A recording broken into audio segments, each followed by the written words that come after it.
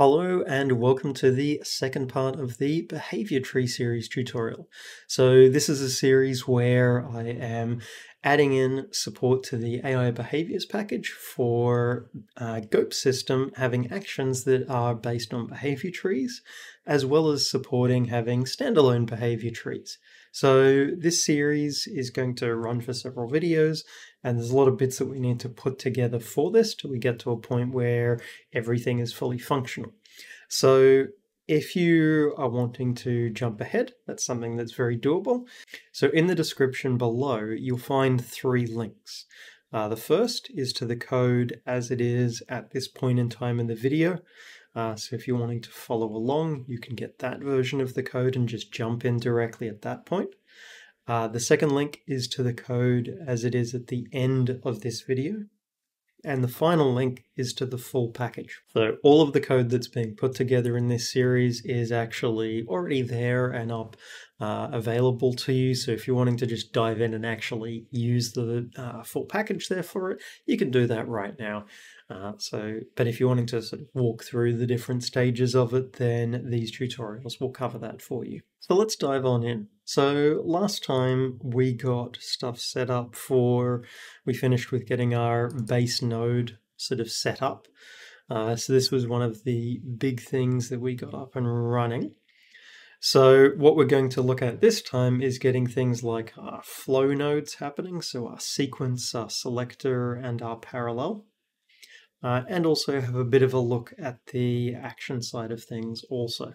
Okay, so this was our base node that we set up last time.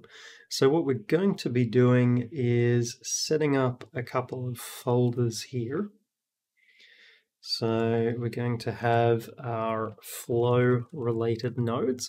So these are ones that can have children and that are controlling those behaviors. And we'll also eventually set up for action-based ones as well. So, in terms of our flow nodes, obviously we need to have a base flow node class because there is some common logic to how they actually work. So I'm going to have a BT flow node base.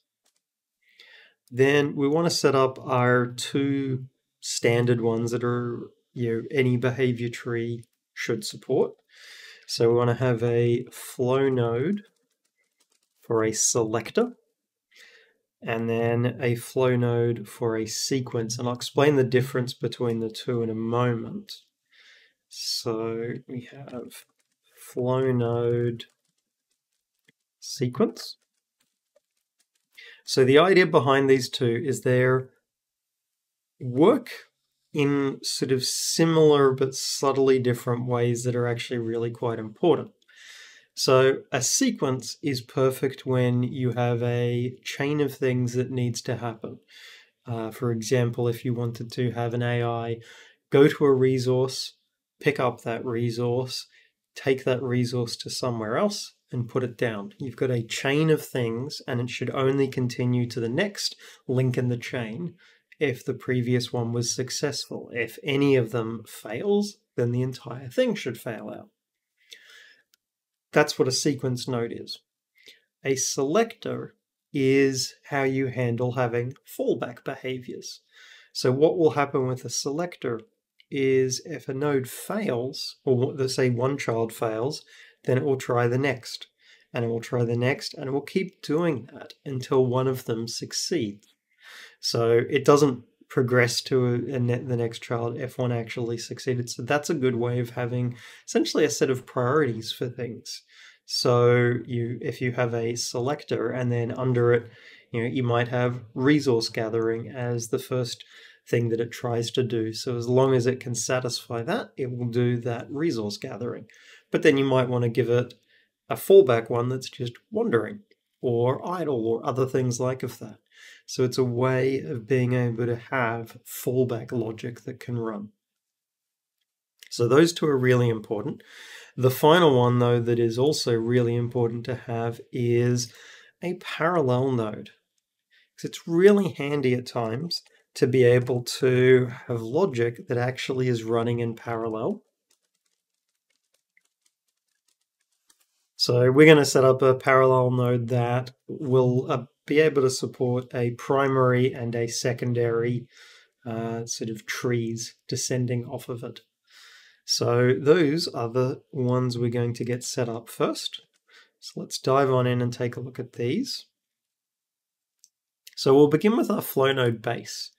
So our flow node base, that inherits from our node base, but it also, we need to make sure that it implements flow node. That's a good starting point. And what we can do is tell it to implement the particular things that, for the different interfaces, everything like of that. And then we can start to populate the logic here for what these actually need to do. One thing I will do though is mark this class as abstract, because it should be. It's not one that we want to ever directly instantiate. It wouldn't make sense to directly instantiate it. So what we're going to then do for that base one is we're going to get rid of these properties because we want to force the child classes of this to have to actually implement those. The same is true for things like our add child. So that's one where we're going to make that abstract, because that has to be implemented by the child class. Get enumerator also needs to be. So both of those stay as abstract.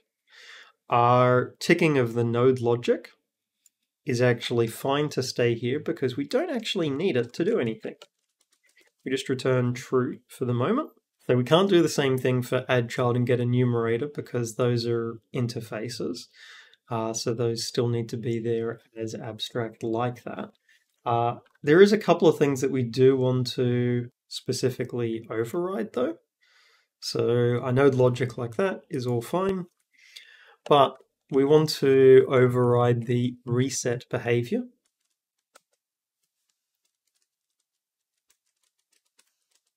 So our reset one, now we haven't been able to access that. If we take a look at where we've got reset here, that is there as being public. We haven't made that virtual. So we're going to make that virtual so that we can override reset. And what we should find now is that reset appears properly there, adds in the base.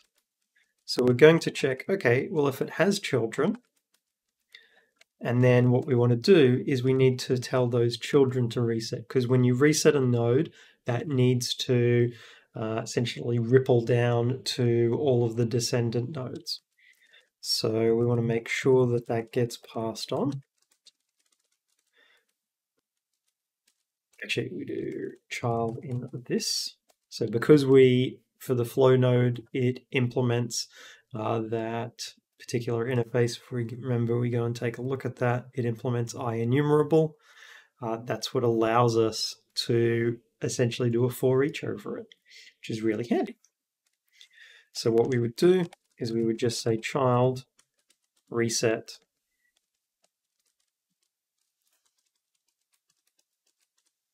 Now we'll notice that's actually not showing up as something that is accessible there in the node.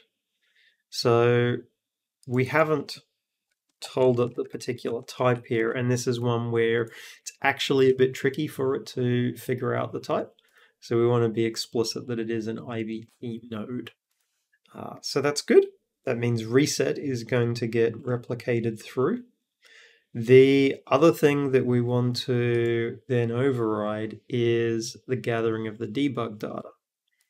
Now, if you remember from last time, what we did was with our debug data, we were showing, okay, here's the particular details of the services, things like of that. So that was sort of what we were indicating there with it.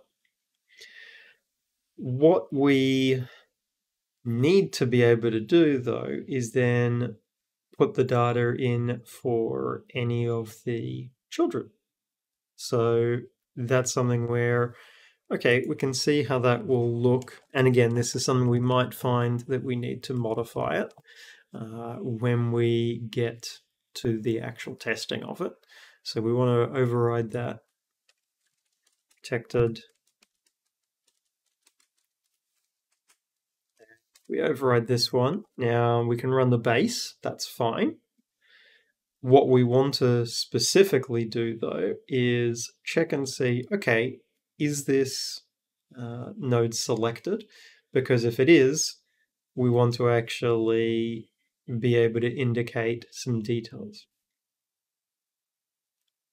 So then what we want to do is we want to actually output the data for the children. So we only want to do that if it is actually selected. So what I would do is, okay, well, we push the indent. And just to make sure it's properly covered, we do the pop there.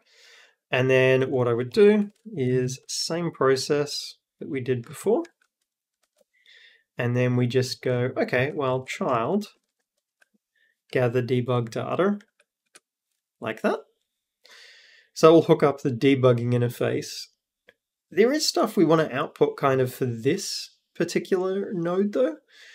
It would be good to be able to indicate for this node what its actual sort of status is and display the details of it. So what I am going to do is I am going to check here if, and we grab in is selected. So we only want to output this if it's actually selected. So easiest way to set this up, because I want to have different prefixes and suffixes appended to this. So I'm going to prefix. So check if the last status is that it is in progress. Then I actually want to bold it so that we highlight that this node is actually active. So that's good. And we do the same thing for the suffix, except it's the closing for the bolding. Then our debugger, we go and we add a new text line. Text line, we provide our prefix. We say that it's a flow node, our debug display name, and then we include the suffix. Just gives us a handy way of indicating, okay, is this node actually actively running and doing something at the moment? So that's pretty solid for the base of this. Now we can start to implement the actual specifics for some of these ones. And we're going to start with the sequence one, because the sequence one is pretty basic, to be honest. It doesn't need to do particularly much. So, okay, let it implement everything. Okay, a bunch of these are pretty straightforward. For starters, this needs to keep track of a list of children. So it's going to have a list of IBT node children, and I am going to new that. Then what I will do is it has children if children is not equal to null, and if children.count is greater than 0.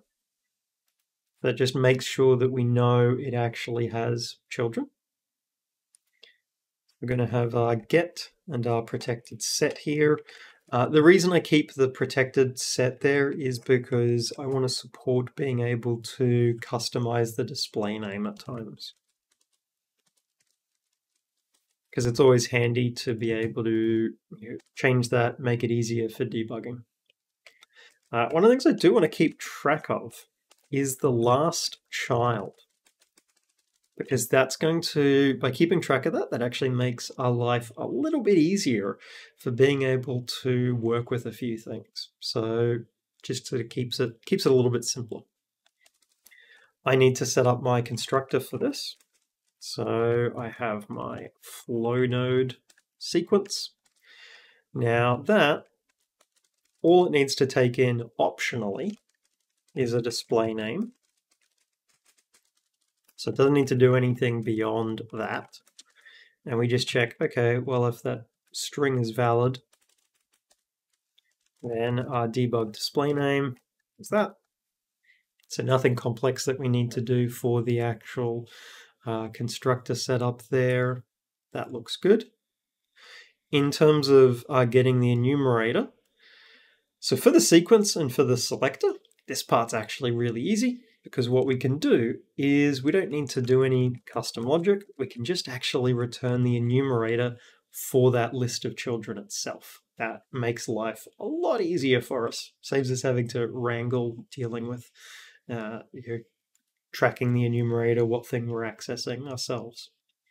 So, okay, when we're adding a child, well, that in node, we want to make sure we set the owning tree to the owner.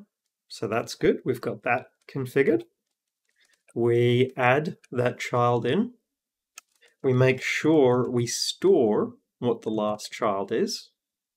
And then what we do is we return that node that was actually created.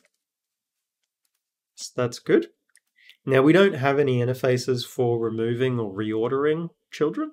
If we did, we would need to make sure that we are properly updating that last child there so that it is always correct. So that's good so far.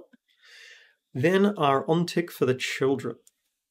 So what I want to keep track of, firstly, is did we tick any nodes?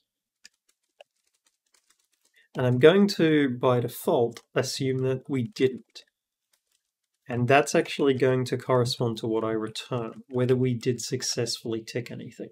Then I'm going to loop over all of our children, child and children, and actually we'll be specific that this is an IBT node.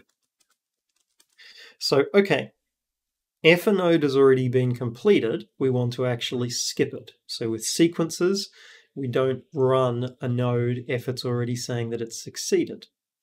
So if the child's last status is succeeded, then we skip it.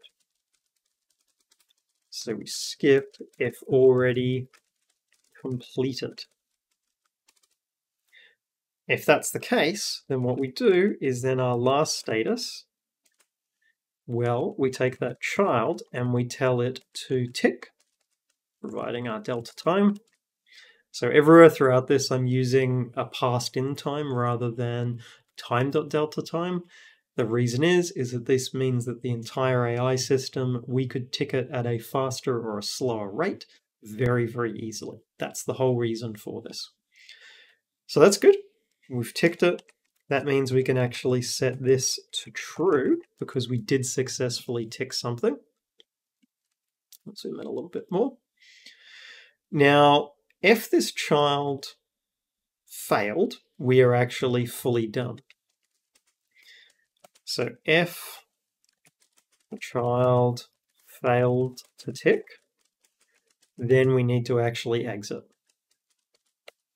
So if the last status is equal to failed, then what we do is we just immediately break. Now, I don't want to do that for if it's succeeded, because if we have succeeded, we might not actually be done. Because if the last status was succeeded, but we weren't the last child, and this is why we kept track of what was the last child. So if we succeeded and the child is not the last child, then actually our last status should be in progress, and we should exit. So if the child succeeded but is not the last, then we switch back to being in progress. A sequence only reports as succeeded if all of the children within it have succeeded. So that's good. Then I want to check, okay, if the last status was succeeded, or if the last status was in progress. In other words, if things have essentially gone correctly. Now, it's probably a little bit unnecessary to specifically check both of these because we've already handled everything there, but just to be safe, if it was succeeded or it's in progress, then we can break immediately. If the child succeeded or is in progress, then we are done. And for our sequence node, that's actually it. There's nothing further that it needs there for it. So now we can get our selector set up. Okay, so we've got the sequence set up. Now the selector is similar, and a lot of the logic is going to be quite similar to it. But there are actually a couple of bits that are different in pretty important ways. So this is based off of our flow node. We will let it implement everything. Now, a lot of this is going to be identical to what we actually did for the other one. So we do have the same logic of keeping track of the last child, all of those things.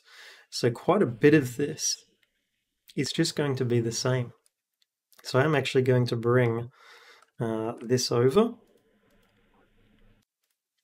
because it's not really any different. And even down to things like our enumerator, adding of the children, those are actually completely identical. They work the exact same way. And that's something where you potentially could have one inherit off of the other. The reason I sort of haven't is I usually look for having 3 similar use cases before I do something like of that. And there really isn't that, because the parallel node does actually work quite differently. So our adding of the child, the enumerator, that works very similarly. Our debug logic actually also works the same way. So we don't need to do anything custom there. So we do need our constructor. Again, because it's the same, I'm just going to bring it over and rename it. So that's our flow node selector. Now, the tick is actually the part where things are different, and they're different in a very important but subtle way, and it's an easy to miss way. So what I'm going to do is, okay, we keep track, did we tick any nodes? So far, no different. We return that value. That side's the same. We loop through, in this case, child in children. So we do that. So that's exactly the same. Now in the sequence one, what we did was we would check if it was succeeded, and if it was succeeded, then we would just continue. Now with the selector, you could easily think, okay, well, it's the exact same thing, except it skips it if it failed. But that's not entirely correct, because what should happen is if it failed, it should go back and actually check have any of the earlier ones failed because a decorator has locked them out and a decorator is now not locking them out? Because in that case, we should actually restart the sequence. So what I'm going to do is, okay, if the child's last status is failed. So because it's potentially failed, I want to check, okay, do the decorators now permit this running? So if, do the decorators now permit running? And we provide the delta time. So if that is not the case, then it's actually fine to skip this child. So did this child fail previously? And are they now able to run solely due to decorators changing? Because if we remember that node base, if we go to the do decorators now permit running, if the decorators previously were not the reason that it was prevented from running, that will actually fail out. So it's only going to get through here if the decorators previously didn't allow it and now do. So if that's the case, then what we want to do is we actually need to do a reset for this node and any of its siblings that come after it. So what I'm going to do is, okay, reset this node and siblings. So we want to check, okay, can we reset firstly? By default, we can't. And then we loop through IBT node, other child in children. Now, if other child is equal to this one, then can reset becomes true. And what we do is we check, okay, if I can reset, then I can do other child.reset. So what this means is that we will lock out being able to do any resetting as soon as we have encountered the node that matches ourselves. We allow resetting, and then for all of the ones further down the chain in that, it will perform that reset. So that's good. That will handle that logic. So, okay, a lot of the rest is actually pretty similar then. We still go, and the last status is we do a child tick and our delta time, like that. We set that we have tick nodes. Now our logic here ends up being a little bit different to what we did with a sequence. So what we want to check is, okay, well, if the last status is a failure and child is not equal to last child, then our last status goes back to being in progress. So similar, but subtly different to the sequence one. So if this node failed, and it isn't the last child, then we actually go back to being in progress. Otherwise, what we're wanting to check is, okay, if that node has succeeded or is in progress, then we're done. So if the last status is equal to in progress, now with this, I want to cover if it was in progress or if it succeeded. Those are our exit conditions essentially. So if it was in progress or succeeded, then we're done. And that's it for the selector. So slight differences with handling logic there for decorators. We don't do this for a sequence because with a sequence, it's essentially an ordered set of tasks, whereas with the selector, it's actually more a prioritized set of things we're trying to do. So if one of those higher priority ones suddenly changes to being available, we want to be able to interrupt. So this is essentially allowing interrupting.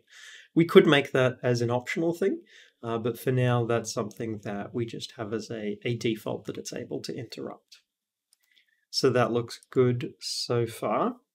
Now we get to the parallel node. So the parallel node is one that works quite a bit differently. It's still not super intricate, but it is a little bit different in terms of how it actually works. So, okay, our parallel node. We'll follow the same logic we did with our other ones. So it comes off of flow node base. Implement the default setup here. Now the things that are different with this is, okay, it's debug display name. Obviously we will update that and default that to parallel. We're not going to have a list of children though. What we are going to have instead is a protected IBT node, primary tree, and a secondary tree. So we have children if one of these, and in particular, we actually want to require that primary tree has to not be null.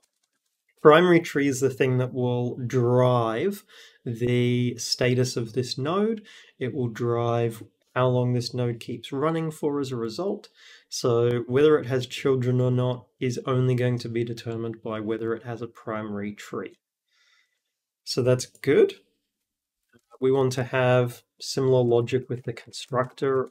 So our flow node parallel, our usual defaults here in terms of, okay, that optional display name,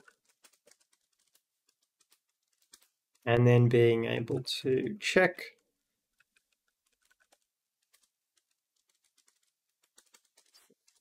Okay, that's our usual logic. Now, adding a child to this actually is not something that we want to support. So what I'm going to do is I'm going to throw not a not implemented exception, but a invalid operation exception, because this what we're trying to do is not valid. So I'm just going to output the details of who this is.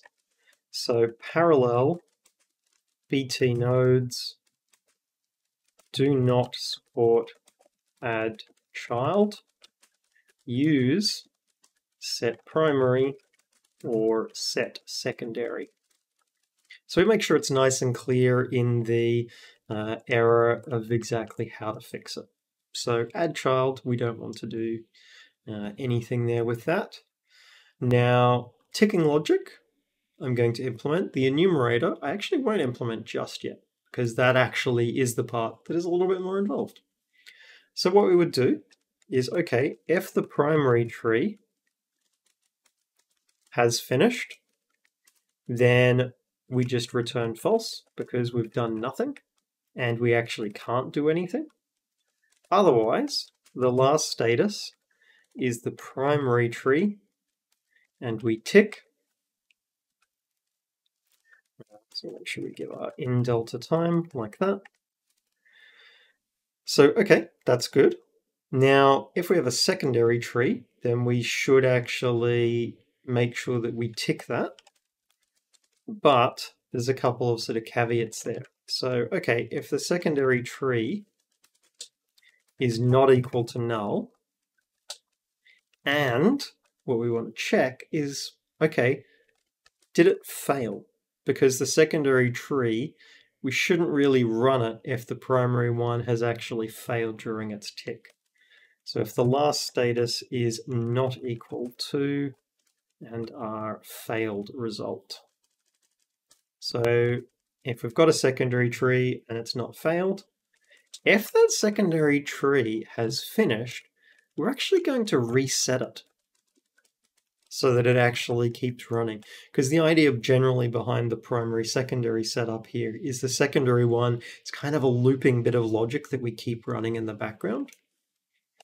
Otherwise, we do secondary tree tick and our delta time. We don't do anything with the status from the secondary tree because it's not what drives the status of this node.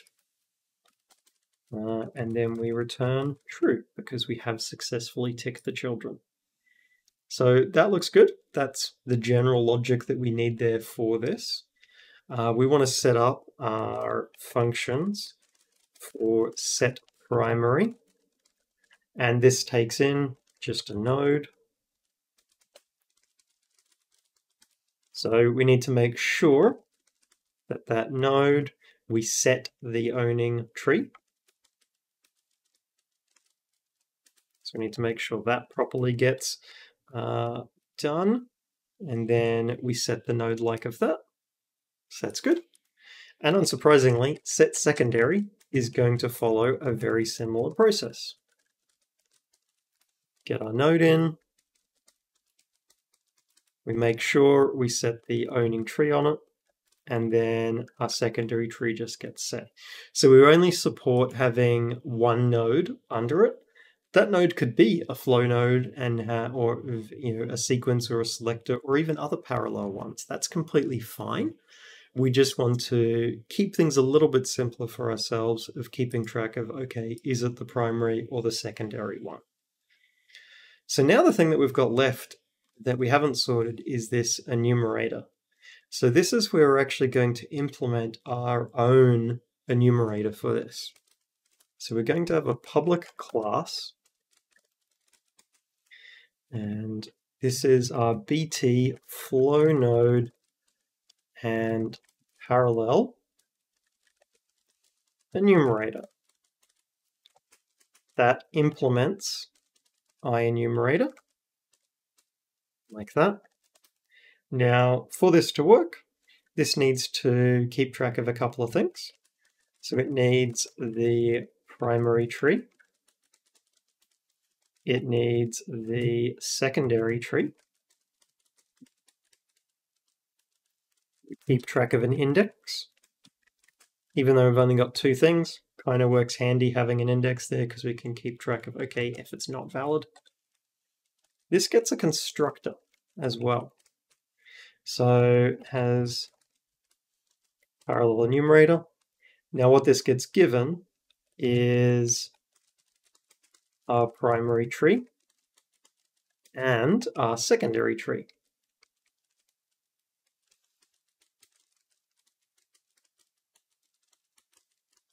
Just like that. And the setup there is not surprising. So what we do is, okay, we have a public bool move next, and these are all parts of the interface. So what we would do with this is, okay, we plus the index, and we return if index is less than 2. Essentially, we're returning indicating if the index is valid. So 0 or 1 are valid indices, but a 2 it would not be. And we only need to check, because we're incrementing, we only need to check that it has to be less than in this case. It does have a reset function, which what reset does is it sets the index back to -1. We need to have a object iEnumerator.current. So what that does is that returns, that's actually a property. So it needs to get, and that returns current, like that, just current. And we will see in a moment what we then do is we also have a public IBT node current that also has a getter. And if the index is 0, we return primary tree. Otherwise, if the index is 1, we return the secondary tree. And otherwise, we are going to throw a new system invalid operation exception. So we just provide a basic one there because we're trying to, essentially access something that's not valid. So that's good. We only need to support the move next operation. So that gives us our enumerator, but how do we actually use it? And that's actually pretty straightforward because we have our get enumerator function here. So what we do is we return a new BT flow node parallel enumerator, primary tree, secondary tree. And that's actually all it needs. So that gives us our parallel node, our sequence node, and our selector. We'll go back and make sure we don't have any errors, which we don't. So that's good. So we've got our different ones of those up and running. So what we're going to do, just to complete the set of base nodes that we need to have up and running, we're going to get our action node base set up. So this is one that is going to be needed by a lot of particular things. And having seen the flow nodes, it's kind of good to see what this actually needs to do. So it does implement node base, but it also implements our action node. And this is abstract as well. So we don't need to implement everything for this. So a couple of things that we do want to implement though, one of the big ones is that has children. So rather than turning true or throwing an exception, this actually just maps directly to false because that's just exactly what it needs to do. Our overrides here, so we have our protected override. So one of the ones was ticking the children. Well, we actually don't have any children to tick, so we're just going to return false. So there's nothing for it to do. So that's the big difference between action and flow nodes. Flow nodes can have children, action nodes very specifically cannot. So that's good. The other thing I'm going to set up in here then is we have our gathering of the debug data. So we have that. Now we do want to have some similar logic to this, that idea of being able to indicate what stuff is active and not. That's actually really useful. And actually it's going to look pretty much exactly like this. So we can bring this over because if we look at the logic, it's pretty much identical. We want to display the status for whether we're running in progress, things like that, and then we want to allow the base logic to run. Again, this is stuff where we may reformat and restructure this when we get to testing it with the actual debugger, but this gives us sort of a starting point. The other thing I'm going to set up here is a little bit of a helper. So I want to have a helper for returning things. So our return helper. So this takes in a result. And I also want to take in our, being able to essentially override the return value. So this is just something that I want to be able to use in tick to manage that status. So idea is it would set the status to in result.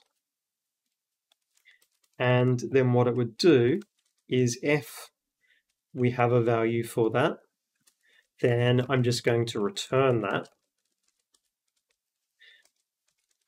Otherwise, what I would do is I return based upon if the result was not equal to failed.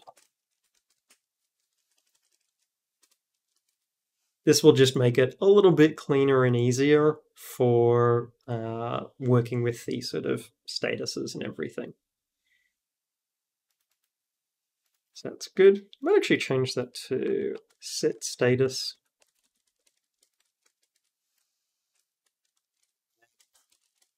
Calculate return. Bit verbose, but makes it a bit more clear what it's actually doing there. So that's good. That's going to give us our basis there for when we set up the different actions. The other things then that want to sort of look at setting up is we've got our base decorator. Before we dive into all of the actions, because there is quite a bit to that, I want to set up a few other decorators here. So I'm going to create a script for a decorator that functions as a cooldown. So the idea is that it can lock a node running for a time, or lock a node out of running for a time. I want a generic decorator that just actually runs a function, is going to be really handy. And for our navigation side of things, we're going to set up two ones, a decorator for checking if we are moving, and a decorator for checking if we have finished moving.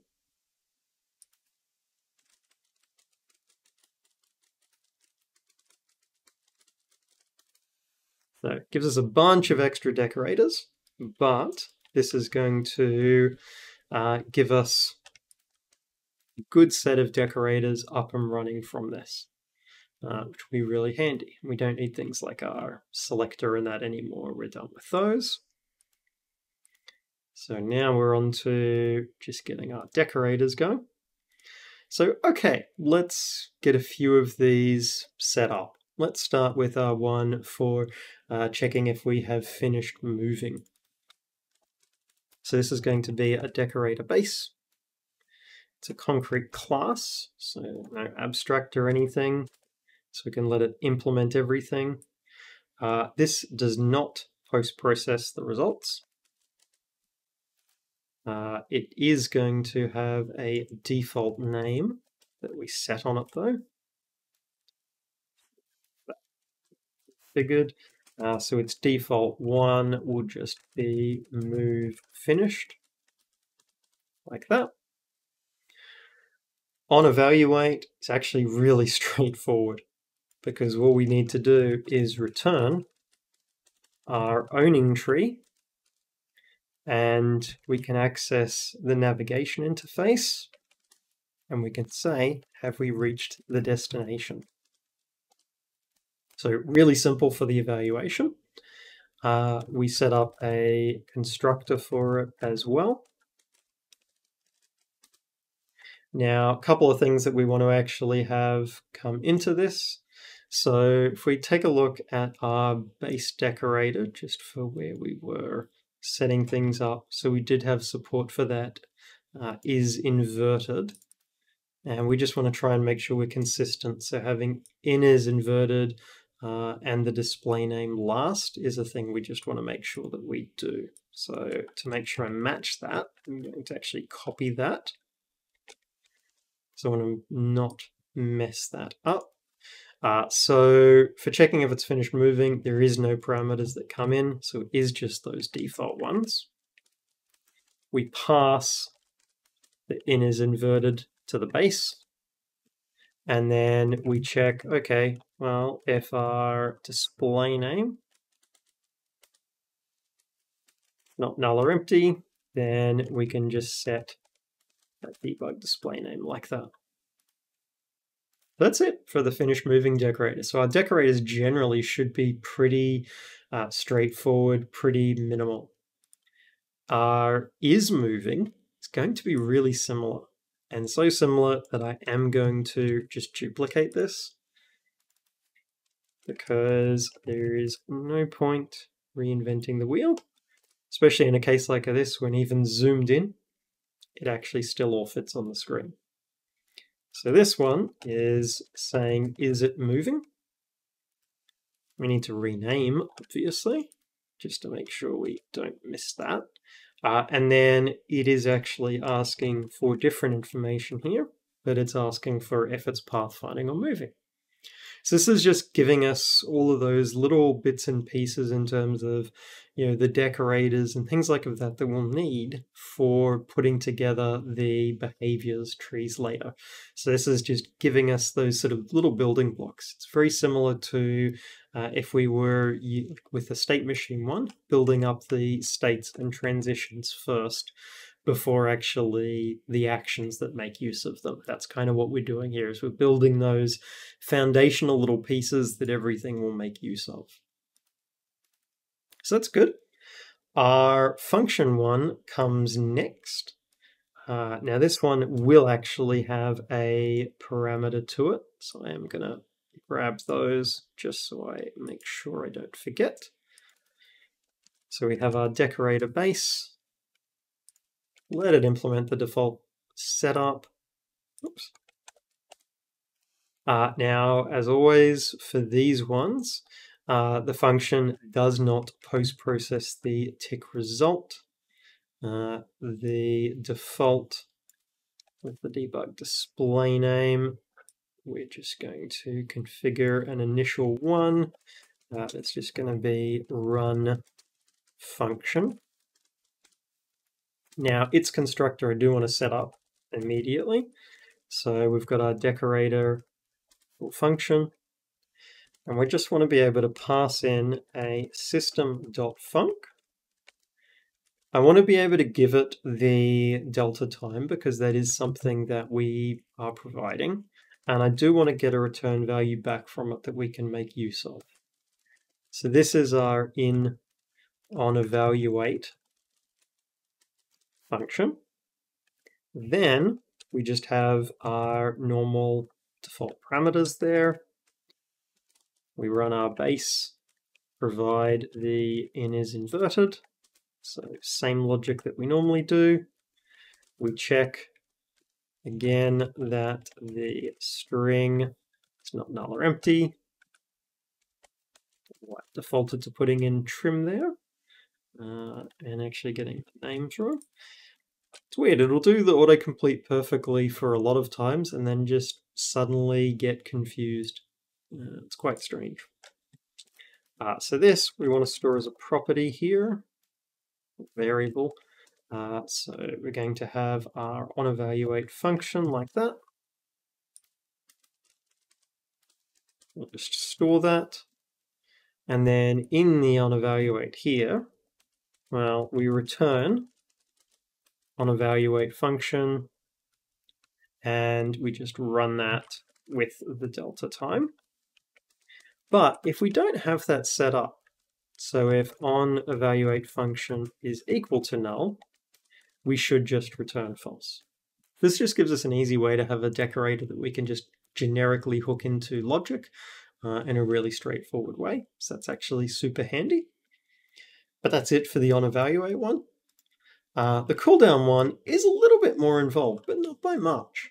It doesn't need to do too much more than that.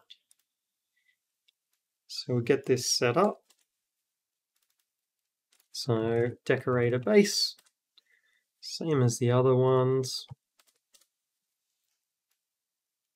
This one does actually post-process the result. It won't change it, but it needs to be able to read it. That's the important thing.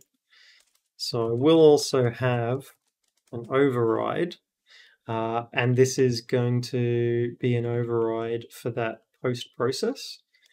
I think that actually has to be, that's right, has to be public. So we do want to have that. We will just actually return the base logic there. We don't want to be modifying it. There'll be a couple of things we inject into this, but its job is to read the results, not to actually modify them. We want to keep track of, we want to have a min value, and what I'm going to do is have a nullable max value. So I don't want to force that the max value has to be provided. I want to give an option there. I'm going to, just to save typing, duplicate these, because input-wise, when we're setting up our constructor, our cooldown one it has to have a minimum time. So our min cooldown. Now everything else after that is optional. So we want to float the in max cooldown. That is null by default, and we have the defaults for everything else. We do our usual logic with the base, and we also do our usual logic for, okay, f string null or empty, and then our debug display name being set, which we will update this as well.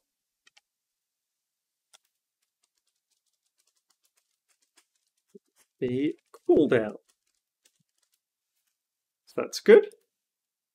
We'll store our different values, so our min value, our max, and that looks good. So how this is going to actually work is we need to keep track of, okay, is there a cooldown remaining? So I'm going to have a nullable float cooldown remaining. So it's going to be null by default. Then when we evaluate, what I want to do is, okay, well, if cooldown remaining is null, then we just return true because we're not currently on a cooldown. Now, if we are on a cooldown, then we need to update it. So that's the first step. If that cooldown remaining is less than or equal to 0, then we're going to actually null the cooldown remaining, and we return true because, again, it's able to run. So update the cooldown and test if expired. Otherwise, we return false because we know if we get to this point, we know that we have a cooldown and we know that it hasn't fully elapsed. So that's good. So we have the logic for updating the cooldown remaining, setting it to null, but then we need to actually handle enabling that cooldown. So, okay, we only want to look for enabling it. Firstly, one of the criteria that needs to be met is cooldown remaining has to be null.